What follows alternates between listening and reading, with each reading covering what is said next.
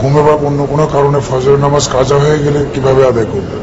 ফজরের নামাজ কাজা হয়ে গেলে অধিকাংশ মানুষ আমাদের কাছে জানতে চান বিষয়টা।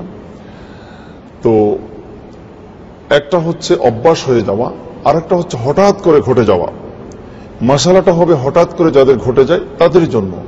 যাদের অভ্যাস হয়ে গেছে তাদের জন্য কোনো মাসালা নেই। এটা কোনো অবস্থায় মেনে নেওয়া যায় না, এটাকে কোনো অবস্থায় অনুমতি দেওয়া যাবে না।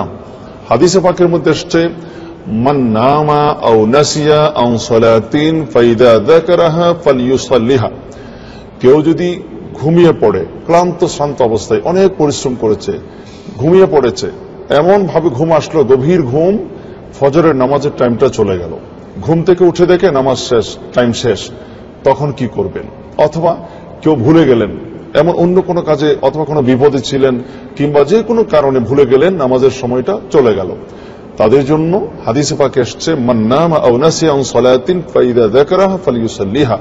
যারা ভুলে যায় কিংবা ঘুমন্ত অবস্থার গভীর ঘুমের কারণে নামাজ চলে যায়, নামাজের সময় চলে যায়, তাদের ফয়সালা হলো যখনই মনে পড়বে, যখনই ঘুম থেকে উঠবে, সাথে সাথে নামাজটা আদায় করে নেবে। এই হলো মাসালা। তবে এটা যেন চিরাচরিত, এটা যেন চিরন্তন অভ্যাসে পরিণত না হয়, হঠাৎ করে কোনোদিন হয়ে গেল, তাদের জন্য। আর সব সময় যারা কাজা করে, এটা অবশ্যই অবশ্যই চরম অপরাধ, এটা কোনো অবস্থায় সমর্থন করা যাবে না।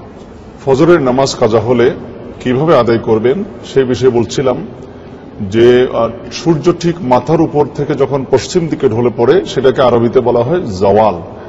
তো জাওয়ালের আগে যদি আদায় করার সুযোগ পান, তাহলে আপনি সুন্নত 2 রাকাত পড়বেন, ফরজ 2 রাকাত পড়বেন।